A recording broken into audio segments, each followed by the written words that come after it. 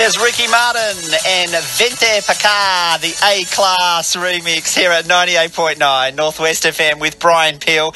And if you translate that, it is called Come Here. That's what it means in English from September 2016. We love Ricky Martin here at Northwest FM. Good morning. Thanks for your company today as we come to you live from Melbourne in Australia, streaming on tunein.com, and you can put in Northwest FM 98.9 and you can stream us anywhere in the world. And we've had so many tweets coming up, and let me tell you that we've had a plethora of messages come in on the social media. Big fans of Grant Walmsley from the Screaming Jets, who we've just had on the show, so make sure you support those guys. Great Aussie music. Penny says Morning Show 989 is your weekly fix for great new tunes, Throwback Thursday, delights and interesting guests. Join people from around the world and tune in now. This is really cool. Thank you, Penny. Hello to Dan, who's also hit us up on the Twitter this morning, and Jackie, who's also online, and we've had a message in from Blue Bay, who's hit us up on the Twitter. We've got Dancing Ducks on our timeline as well, little dancing ducks saying that they're excited, and also Christian. Christian is from London, who's hit us up on social media. So keep the tweets coming. Use that hashtag Morning Show 989. And if you're on Facebook, come and say hello. Facebook.com/Brian.Peel. And if you love Instagram like I do, come and say hello at Brian Peel. Now, my next guest, I'm pretty excited about this. This is probably the closest I've ever been to an Olympic athlete ever in my life. This is incredible. Welcome to the studio, Taís. Hey, Brian. Good morning. How are you going? I'm good. Thank you for coming in. Oh, for me, it's a pleasure. As I said to you before, it's really a good opportunity to my sport, fencing, to be here and to talk about my sport, fencing. Now, this is incredible. 2016, representing Brazil at the Rio Games. What an experience that would have been for you to represent your country as well. In my country. Yes, was in your home country as well. And just watching that back on television was extraordinary. You know, just there's an amazing setup in the arena and the supporters. You know, the Brazilians are very, very passionate about their sport. What was that moment like for you representing your country? Oh, obviously, if I say that it was a dream, it was. But I was really close to to qualify to other Olympics. So I'm not practicing only 4 years to qualify. So in the end, I had to practice for 16 years because I tried London and I was really close. Athens, I was really close. China, I was pretty close. So for me, Rio was not only my hometown, was a process that, and in the end was amazing. Seriously, to be inside the Maracanã Stadium was unbelievable. The feeling when I start to talk, I can feel my body shaking. No, it's beautiful. It was beautiful. Because I did, watch that moment on television to just millions and millions or billions of viewers around the world, and Brazil coming out into that arena with so many fans watching, and I know how much the Brazilians love a good party. Yeah. The Brazilian flag, walking out there, the cheers. How emotional did you get walking out onto the arena? I was talking about it with my boyfriend, that since the beginning to the end, I was crying. Oh my gosh, I cannot believe that I'm here. Actually, I had not similar, because Olympics is much bigger, but Pan American Games in 2007 was in Rio as well, and the open ceremony was in Maracanã, and the feeling was amazing. I was really excited. So I thought, if in 2007 was amazing for Pan American Games, I cannot imagine for Olympics. So seriously, it was unbelievable. It would have been totally unbelievable. Yeah. Now, fencing, it's not very popular here in Australia. It's a sport, obviously, that we can play. Now, how popular is that over in Brazil, and why did you choose fencing as a sport? Oh my gosh. Now, actually, fencing in Brazil was pretty similar in Australia 10 years ago, before Rio was decided to be, Rio was chosen to be the city. After Olympics, fencing is getting bigger in Brazil. So because they invested a lot of money, we had the opportunity to training in another city. So the fencing is getting bigger in Brazil. Fortunately, I think that was one of the most important thing after Olympics.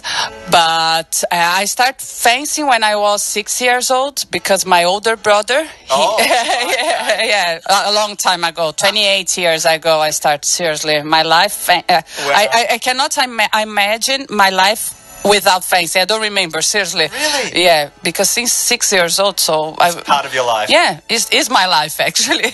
I used to say, I didn't choose fencing. Fence chosen me, you know. Fencing chose you. Yeah, because when I thought, no, now I'm tired, I want to give up, I have to work, I had the opportunity to be professional. So I say, oh my gosh, I have to keep fencing. And I could never imagine to be fencing coach. And so for me, it's part of my life. You've won a lot of titles as well in your career. You've won more than 20 national championships, 10 Brazilian championships, and 4 South American championships. What's training like for fencing? Because when I'm looking at it on TV, I just see 2 people, you know, holding out the foil. There are three kinds of swords: AP, sable, and foil. I fence foil. The difference between the swords are the area that you can hit your opponent. So it makes a lot of difference because AP is all body, foil is electric jacket, and sable is another electric jacket with sleeves and a mask as well. It's small details, but makes a lot of difference. This is kind of another sport. Now, you run some training sessions here in Melbourne. Mm-hmm. Tell us a little bit about that and what your current group of trainees are like. How can I run I used to practice or your current sessions now? You're having training. Do you train people here in Melbourne? Yes. Now here I'm the process to not retire because I have a couple of competition, but I'm not practicing as before Olympics. But now I'm here as a coach in Black Lords in Burwood. I don't know if you know Burwood. Yep. And there I have many. I used to coach a lot of kids, mailing, but I have big guys as well. Calling is 40, 45, I don't know. But usually my trainings are 1 hour for training program, and individual private lessons is half hour. But I'm happy because most of my students are having good results, so I'm really proud of them. Fantastic. It's really good to see the younger generation getting involved in that. And we're going to talk about that a little bit later as well, and how people can get involved. We're going to go to a quick track now, and you're going to stay with us till 10 o'clock this morning? Of course, it will be a pleasure to talk about 1 hour of fencing. That is Taís Rochel, live in studio, Olympic fencer from representing Brazil, and also running her training sessions here for the younger kids. But we're going to go to a next song. Are you an Enrique Iglesias fan? Not so much, but I know him well. I love it. We're going to play some Enrique Iglesias this morning. We've got more with Taís next, and James Mark coming up in the second hour. This is I'm Your Man in a throwback Thursday classic here at Northwest FM. You're on the morning show with Brian Peel and special guest Taís.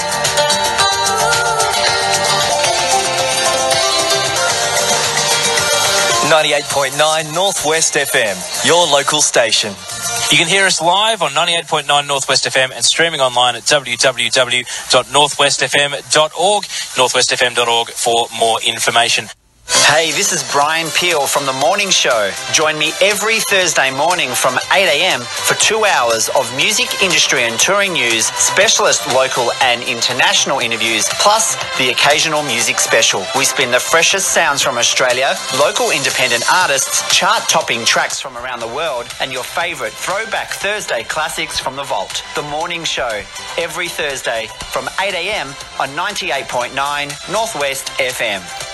You're on Northwest FM with Brian Peel. Thanks for your company this morning. Coming to you live from Melbourne in Australia. Coming up to 9 o'clock, and we've had some more tweets coming through on the timeline. Hello to Mikey Bax, who's showing us some Twitter love. Hello, Mikey. And Mikey is a fellow presenter here at Northwest FM, Planet Earth on a Wednesday. And if you were listening last night, you would have heard some classic Prince tunes. Yes, Diamonds and Pearls. Yes, I know. I was tuning in and love Prince, and geez, and I'm totally in agreement, because how do you pick the best Prince songs? There are so many great Prince songs that you can play on the radio. Hello to Juan. Juan Manuel is from Bogota in Colombia as well. So hello to Juan. I've got a special guest in studio with me as well from Brazil, Taís Rochel. Hello, Brian. Now, you're calling Melbourne home. Yeah.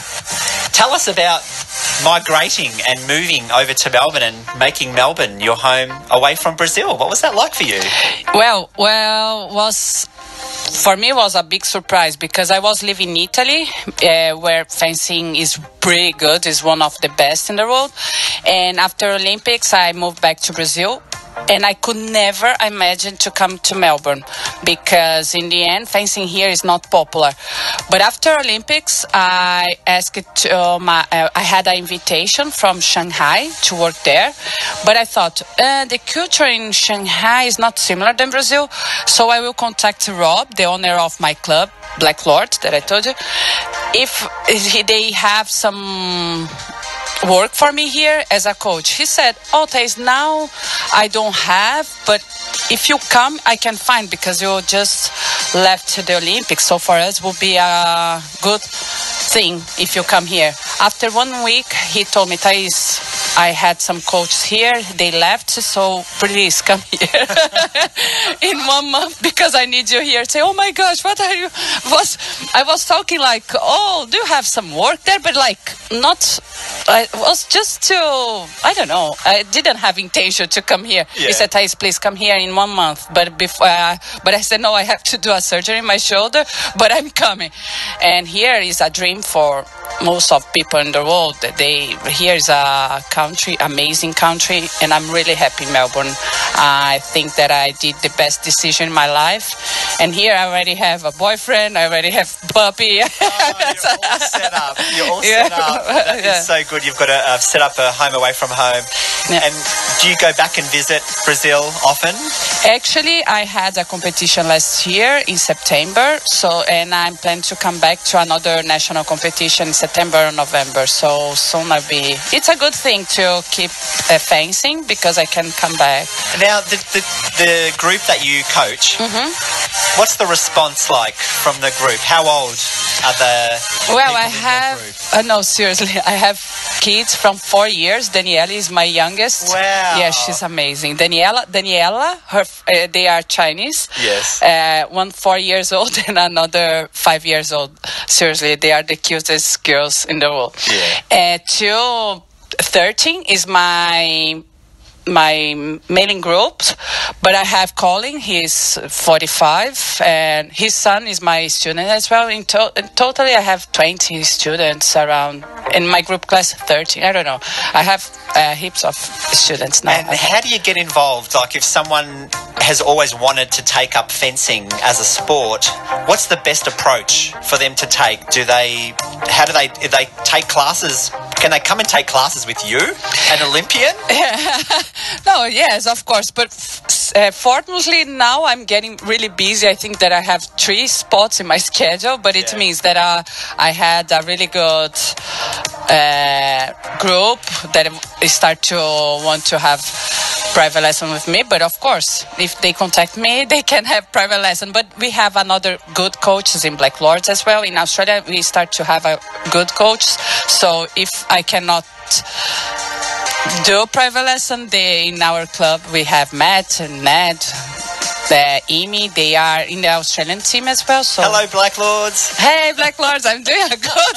I say, Rob, you see, I'm doing a good advertising. Well done. Where can people stay in touch, or where can people get more information about Black Lords? You can contact on a website. On my gosh, I will check. I will We'll check and I will get. Yeah, we'll find, because I don't have. Fantastic. Now, but we have the phone number and website as well that they can visit it. But I'm sure that fencing is not a popular sport, but I'm sure that will get popular because it's an amazing sport. I think so. I think so. Absolutely. That is Taís Rochel, a Brazilian Olympic athlete representing Brazil at the 2016 Rio Olympic Games. Quite phenomenal. I know, sitting right next to an Olympic athlete here in studio, telling us about fencing. She's bringing it to Australia and teaching the Aussies how to fence. How cool is that? You're on the morning show with Brian Peel here at Northwest FM, just on 9 o'clock, 5 minutes past 9. Special guest James is coming up as well this morning.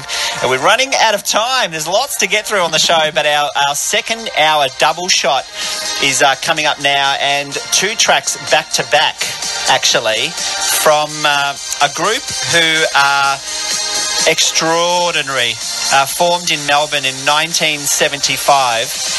And Australia's soft rock duo called Air Supply, who have been in the music business for a long time, and 18 studio albums, 9 compilation albums, 2 live albums, and 27 singles, inducted into the 2013 ARIA Hall of Fame. And they are currently touring Sao Paulo in Rio de Janeiro. They are currently performing in Brazil. Oh, really? At the moment. Oh, yes. It's amazing. How's this for timing? It's coincidence. My gosh. And I'm from Sao Paulo. It's incredible, right? So it's quite fitting that we're going to play some Air Supply on the morning show. 2 tracks back to back. 2 less lonely people in the world. Let's get out our little lighters and sing along to some Air Supply here on the morning show, followed by Every Woman in the World here at Northwest FM. Good morning.